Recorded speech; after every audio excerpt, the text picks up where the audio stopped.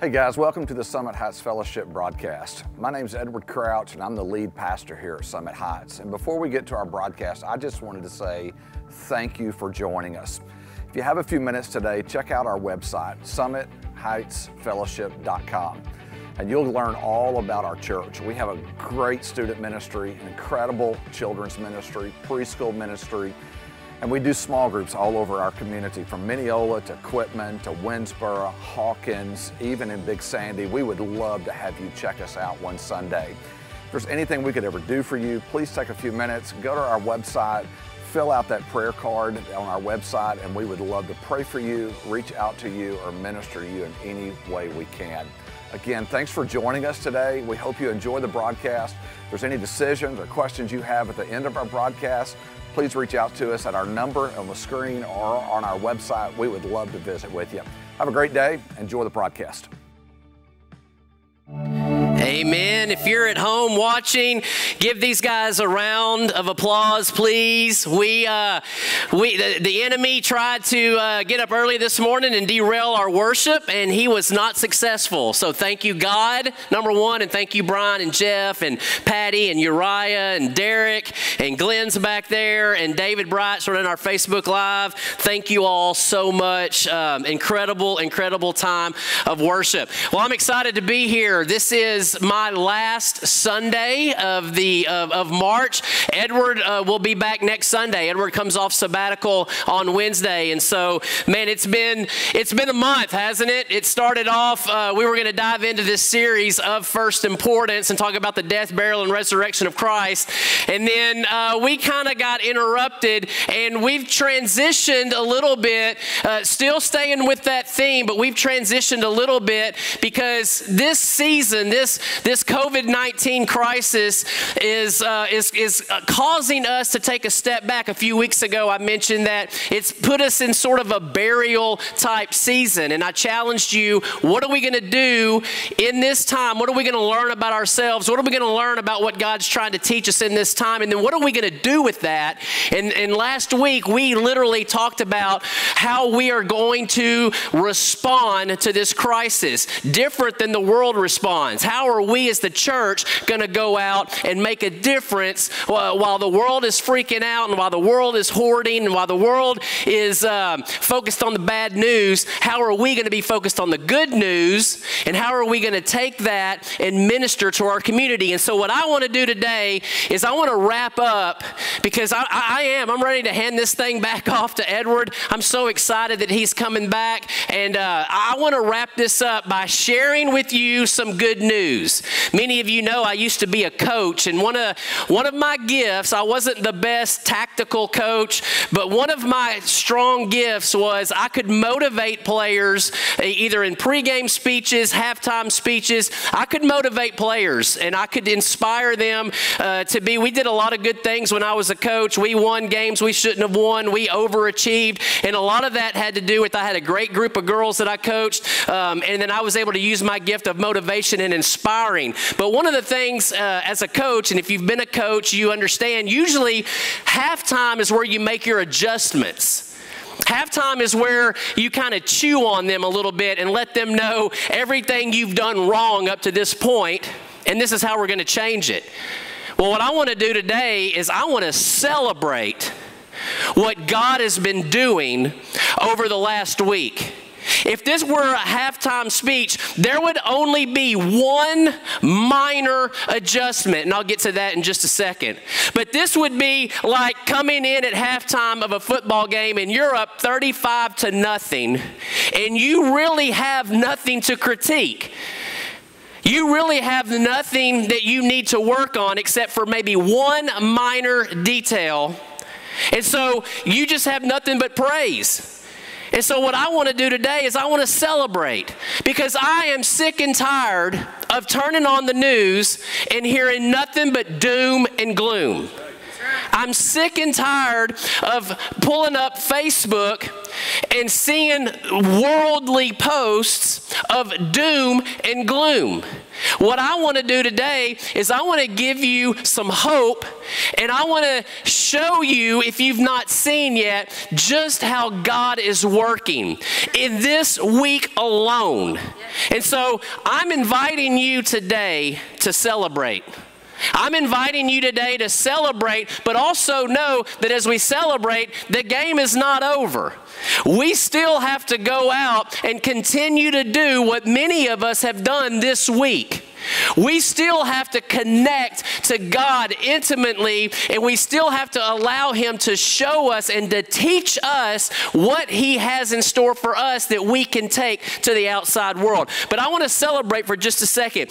Track with me for just a second. This week alone, we have seen our small groups meet needs like never before. I have been amazed every time a name comes across my email of somebody that's either sick, having a surgery, having a baby. We had that happen. And I'm freaking out going, how are we going to help this person? Who's going to minister to this person during this shutdown? And I'll call that person, and the first thing they will say is, my small group has already taken care of it. My small group has already taken care of it. In fact, we had a young lady in our church give birth this week, and I came up to the office, and all of a sudden people just started bringing stuff up here and dropping it off, and they were Lysoling it, okay, and they were dropping it off, and I was like, what is all this for? And they said, this is for so-and-so. Their small group had taken the initiative to take care of them. Folks, that is what we have been yearning for years, that our small groups would be small extensions of our church.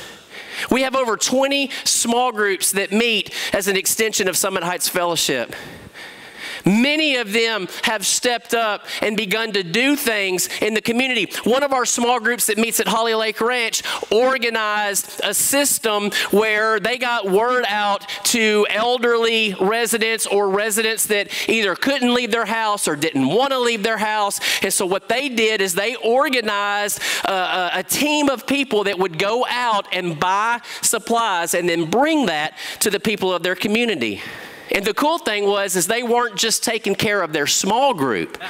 This was open to the entire Holly Lake Ranch. And so not only were they shepherding the people in their small group, not only were they ministering to the people in their small group, they had stepped into an evangelistic missionary role and started reaching more people by what they're doing.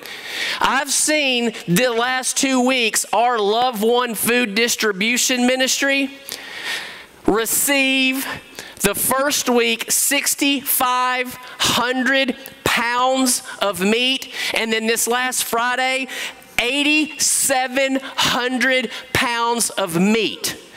Now, yes, they are adhering to the guidelines, and they have come up with creative ways to social distance and still receive the food that we need for this community and for all the communities that are being affected by this.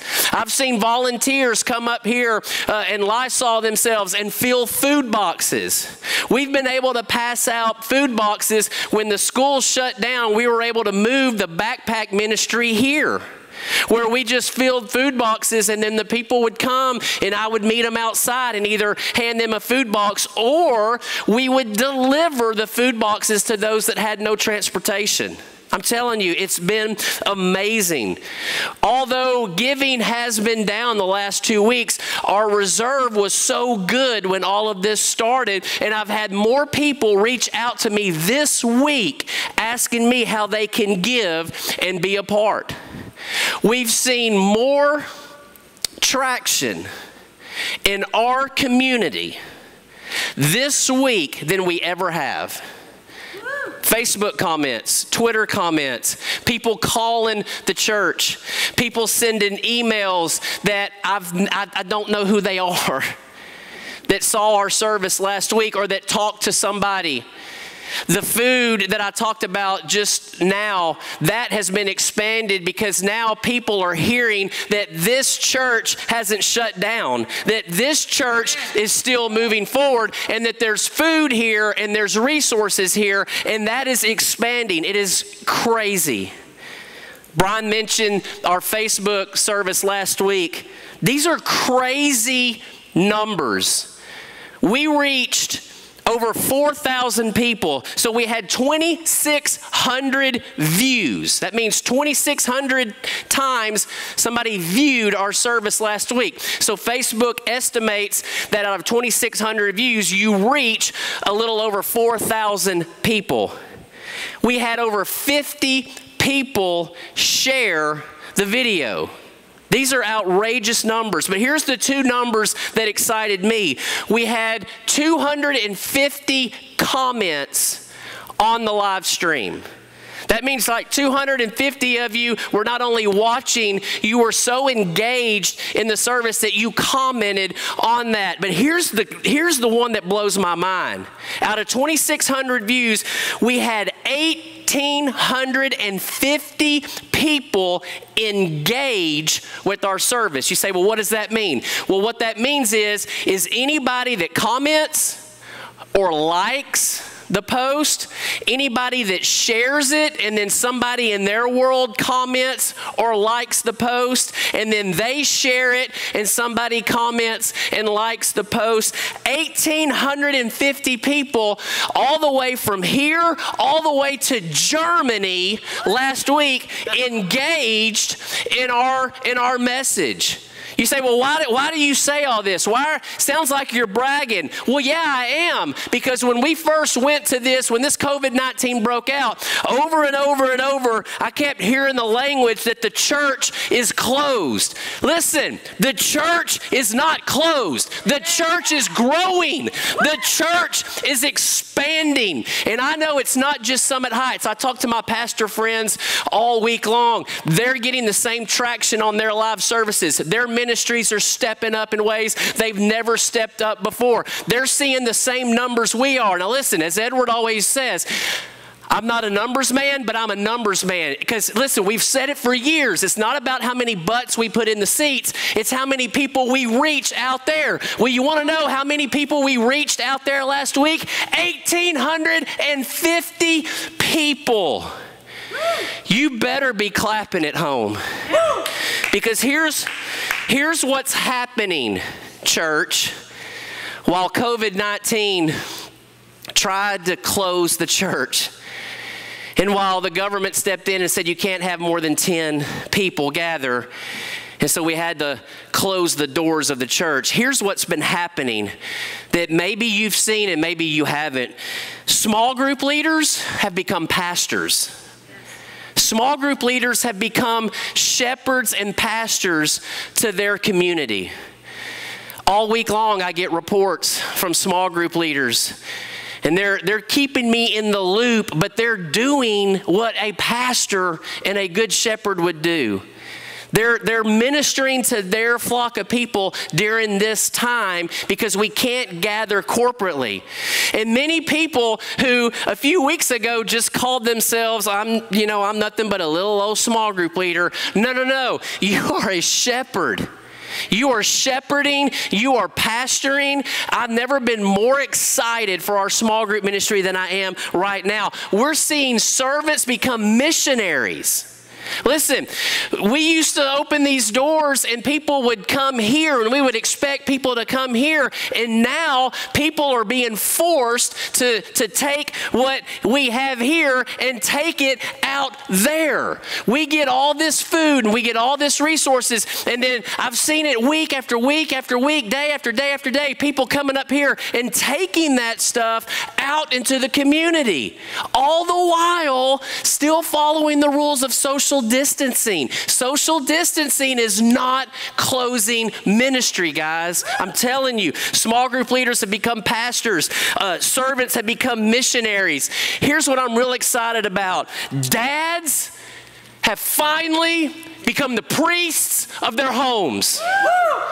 Families are engaging with one another in the gospel. Isn't it amazing? When God strips everything off our calendar and we are forced to spend time at home with our families, how we as moms and dads are rising up. I'm hearing it over and over and over. Dads are at home. They're leading their families in prayer. They're leading their families in devotions. They're leading their families. Moms and dads are becoming the spiritual influencers that they were designed to be. Isn't that amazing?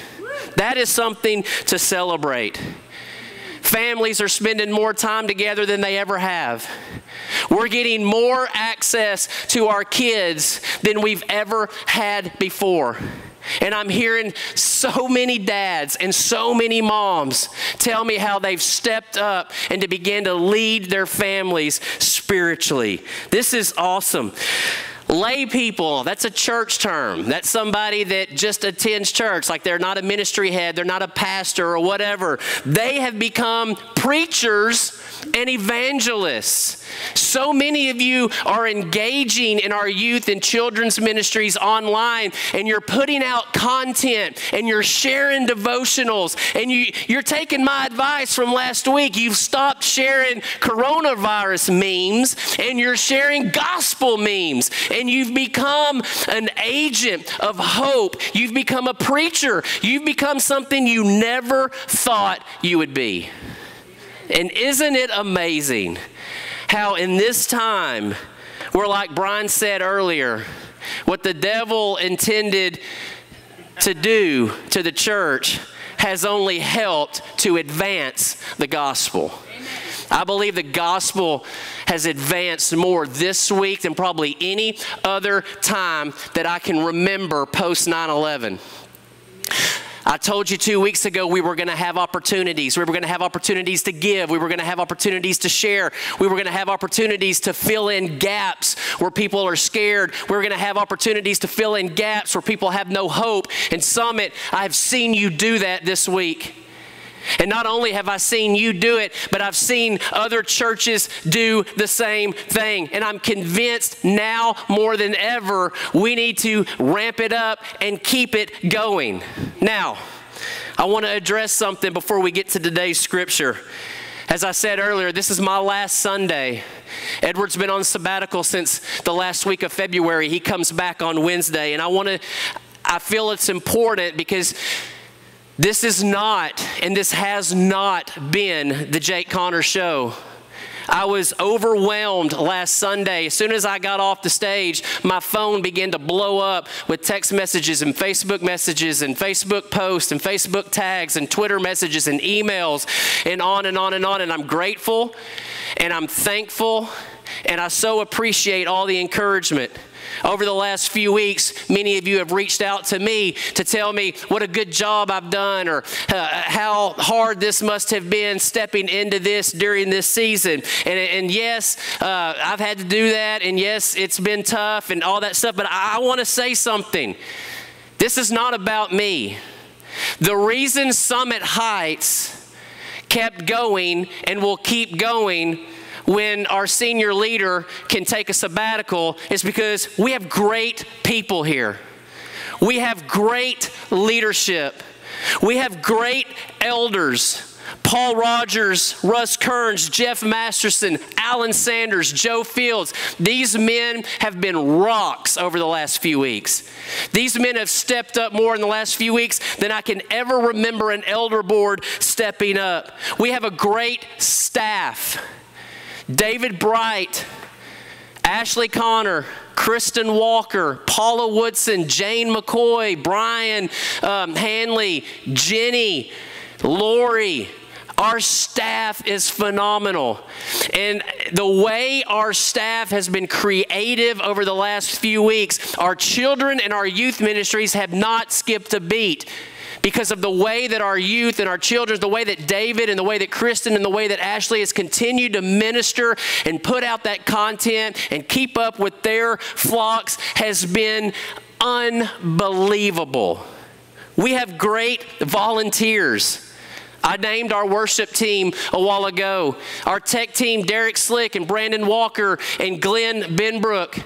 Our volunteers, all of our small group leaders, all of our CR leaders, all the people that do various things that are so many that I can't even mention in the food ministry, in the backpack ministry, those of you that come and help Ashley and do all these crafts. Even though you've been kept away from this building, you've kept going. We have great people here. Now, I want to say this, and I want to look right into the camera, and I don't know if he's watching. But church, let me tell you, the reason Summit Heights can endure this is because we have a great leader, and his name is Edward Crouch. For the past 15 years, who has led us and who has trained us for such a time as this. You know the mark of a good leader? You know the mark of a great leader? Is that when he can step away for his own health and his own rest, and then a crisis comes in, that the people that he has invested in, the people that he has trained, the people that he has coached, and the people that he has led can continue the ministry and never miss a beat. Yeah. Edward, I'm so thankful for your investment in me, and I'm so thankful for the investment that you've made in this staff, and we look forward to having you back Wednesday. You are a phenomenal, phenomenal leader. Now, if you have your Bibles, I want you to turn to Philippians chapter 1, because I think with all of this good news, and I've already said it, it's almost as if this crisis has served to advance the gospel. It's almost as if what Brian mentioned a while ago, that what the enemy intended to do for harm, God has stepped in and has actually done for good. While the enemy intended to shut the gospel down, God has stepped in and actually advanced the gospel. It reminds me of a writing that Paul wrote to the Philippian church. He starts off in Philippians chapter 1 in verse 3. He starts off, I thank my God in all my remembrance of you. That sounds similar, right? I just did that to all of our volunteers and to all of our people. I truly thank you. Paul says, always in every prayer of mine, for you all are making my prayer with joy because of your partnership in the gospel from the first day until now. And listen to verse 6. And I am sure of this, that he who began a good work in you will bring it to completion at the day of Christ Jesus. It is right for me to feel this way about all of you because I hold you in my heart. For you are all partakers with me of grace, both in my imprisonment and in the defense and the confirmation of the gospel. So Paul's in prison while he's writing this. And he starts off this letter in prison, and he starts it off not doom and gloom. He doesn't start off focusing on the doom and gloom of him being in prison. He starts it off by basically doing what I just did, by listing the good things. He's thankful for these people in Philippi that have partnered with him in the gospel. And you're about to find out why in verse 8. He says, for God is my witness how I yearn for all of you with the affection of Christ Jesus. And it is my prayer that your love may abound more and more with knowledge and all discernment, so that you may approve what is excellent, and so be pure and blameless on the day of Christ, filled with the fruit of righteousness that comes through Jesus Christ to the glory and the praise of God. And here's what he says in verse 12. Remember, he's in prison. Remember, he got arrested. Remember, he's the guy that was going out and preaching the gospel in synagogues. Paul was the guy that was preaching the gospel. People were getting saved. He would start churches. He would train church leaders. Then he would go to the next town and do the very same thing. Well, now he's in prison. Now he can't do that anymore. And so what happened when he got put in prison? Verse 12, I want you to know, brothers, that what has happened to me has really served to advance the gospel. Listen to me. Every time the enemy steps in and tries to shut something down, God always steps in and advances the gospel more. It's been happening for over 2,000 years. It happened to Paul when he got put in prison. It's happening today through this crisis. I'm telling you. Because in verse 13, he says, it has become known throughout the whole imperial guard and to all the rest that my imprisonment is for Christ. And most of the brothers, in verse 14, having become confident in the Lord by my imprisonment, are much more bold to speak the word without fear. Whew. I hope you're as excited at home as I am up here. Most of the brothers, because of Paul's imprisonment, became more confident, became more bold, and began to speak the word without fear. Church, I'm telling you, that's exactly what's going on right here, right now. Many of you, because of this COVID-19 crisis, many of you, because these doors have been shut, many of you have stepped into your fear. Many of you have stepped up and become more than a small group leader. Many of you have stepped up and become more than just a servant. Many of you have stepped up and become more than just an attender of church. You've become pastors, you've become preachers, you've become missionaries. Many of you have become more bold in sharing the gospel, and the gospel has been advancing. Just like Paul's imprisonment was intended to shut down the spreading of Christianity, it actually advanced it. I've often wondered how many of Paul's disciples, how many of the people that Paul mentored, had Paul not been put in prison, how many of them would have never stepped up and grown? And I'm beginning to wonder now if maybe, just maybe, this is not a wake-up call for churches and church leaders and church people to say, listen, you don't need, per se, Jake and Edward and the elders to do all of this ministry. All of us have been called to advance the gospel. And maybe, just maybe, in this season of burial, one of the things God is trying to teach us as Christians is that it's time for us to step up. Step into our fear. Step into things that we never dreamed we could do. Stepped into maybe a calling that we've been running from for so long. And I'm not talking about a calling of surrendering to the mission field and moving to Africa. I'm talking about a calling of just walking across the street and engaging with your neighbor with the gospel. Maybe stepping into teaching and preaching and sharing and talking and serving and giving. This is a season for you, for me, and for all of us to step up. I was sharing with Edward yesterday. We were talking. I said, if I've learned one thing about myself over the last 3 weeks, is I've learned that once I push through my fear of leading, that I can lead. I'll make mistakes and I'll own them, and it's not been perfect, but one of my insecurities over the last 15 years has always been being the leader. And if God has taught me anything in this season for me, it's that, yeah, when pushed, when prodded, when forced to, I can lead. What's he pushing you to do? What's he prodding you to do? What is he forcing you to step into during this season?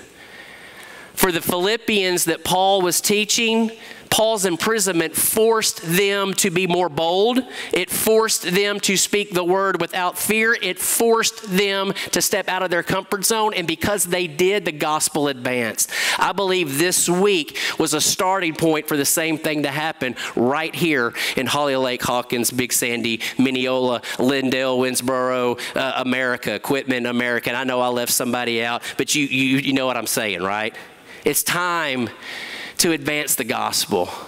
And so what's the take home today? Well, the take home is pretty simple, and it's two-part. It's like I said earlier, it's like giving a halftime speech and you've got nothing but good things to say. So let me address the good, okay? We've just come off an incredible week. The week has been unbelievable. People are stepping into roles. People are meeting needs. Small groups are flourishing. Giving is doing well. Our food ministry is kicking. We're meeting needs in the community. And so what I would say to that today is stay the course. Just stay the course. Keep doing what you're doing. And remember verse 6 of this passage. Paul says, I'm sure of this, that he who began the good work is going to bring it to completion. This ain't over. Listen, as good as last week was, this ain't over. This may just be the beginning. We don't know. We talked about that last week. And so whatever this looks like, however long this lasts, stay the course. You are the pastor and the shepherd of your flock. I talk about this all the time in leadership training. When I'm training leaders, I talk about this all the time. Every one of us has a circle of influence. A lot of us try to deny that, but every one of us has a circle of influence.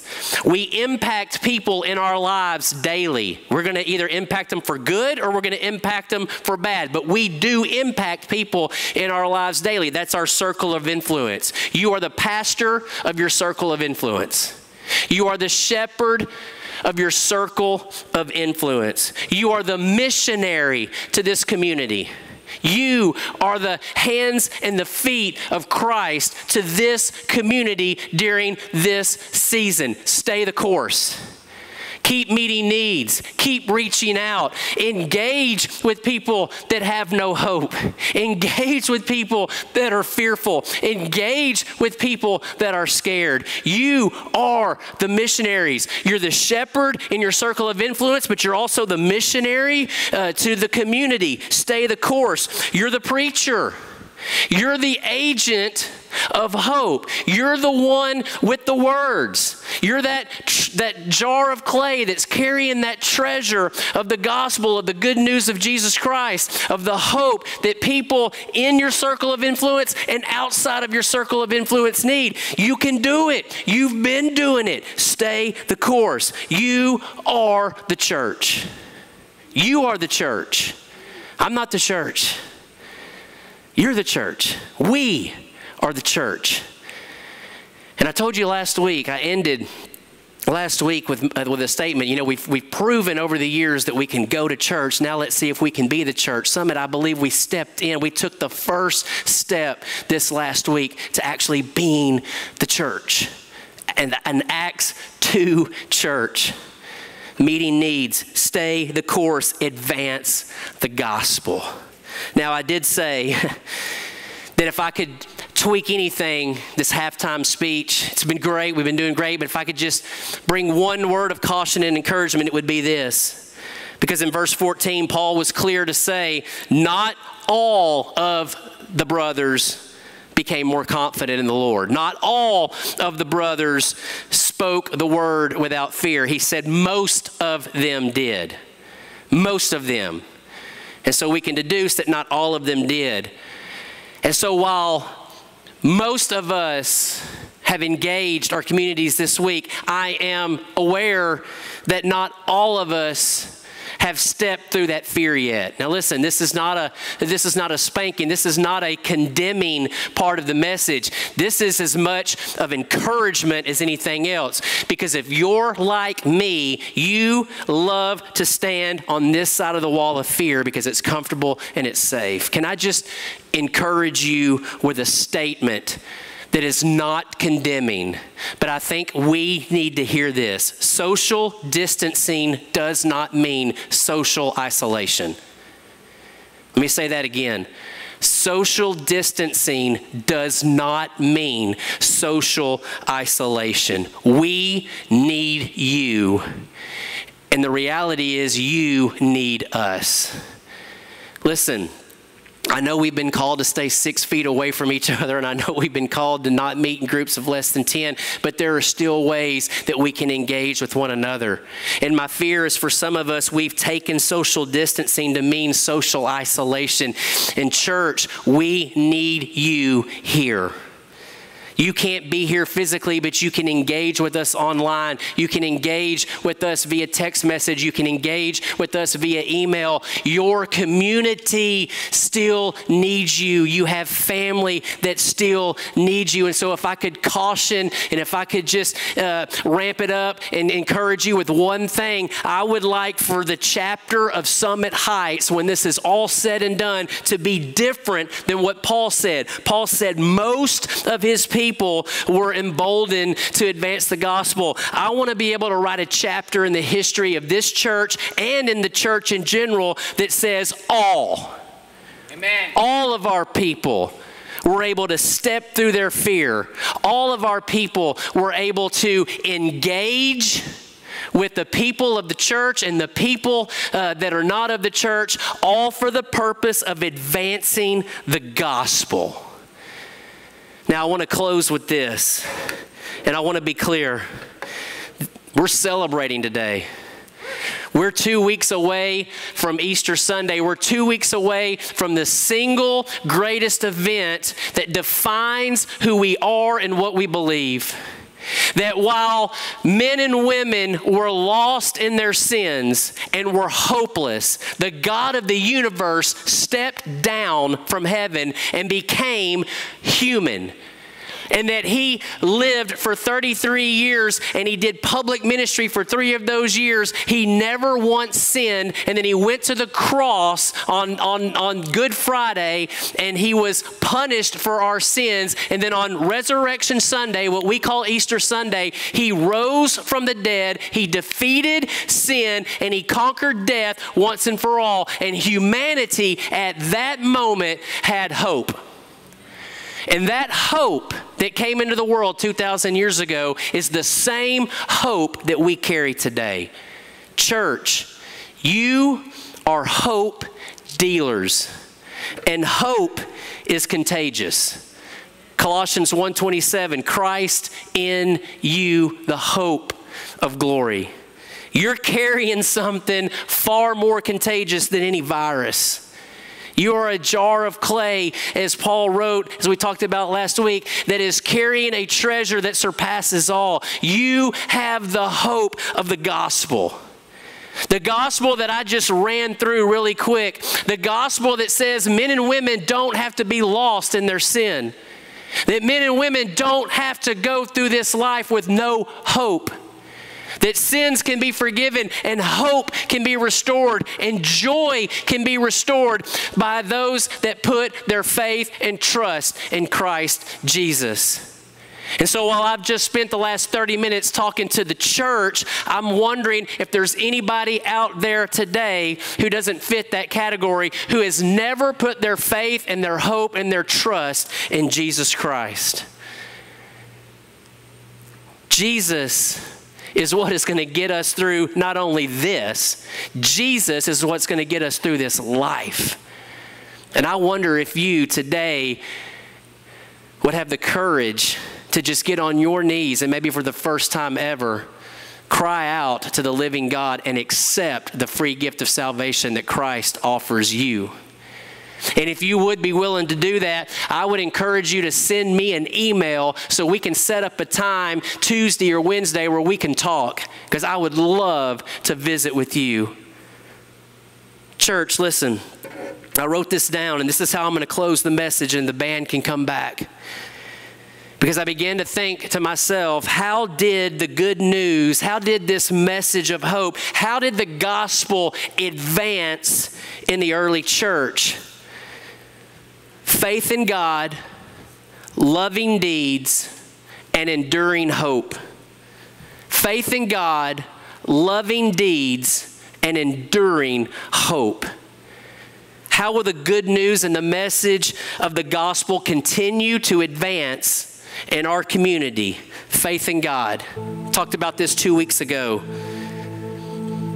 Your faith in God is what's going to continue to advance the gospel. Your trust that God is doing something bigger in this season than this virus is doing. Your trust that God is actually moving in this. That no matter how bad this gets, no matter how long this lasts, is that our faith knows and our faith trusts that God is doing something incredible. And so our faith in God, that trusting that God's in control, trusting that God is still moving, trusting that God is still advancing, trusting that He's still raising people up to serve and raising people up, trusting that He's still saving people and breathing life, spiritual life into people, trusting that He has a bigger plan for this. That's number one. That's what it's going to take for us to advance the gospel. Faith in God. Number two is our loving deeds. Continue to do the things you've done this week. Continue to do the things you've done this week. Do more.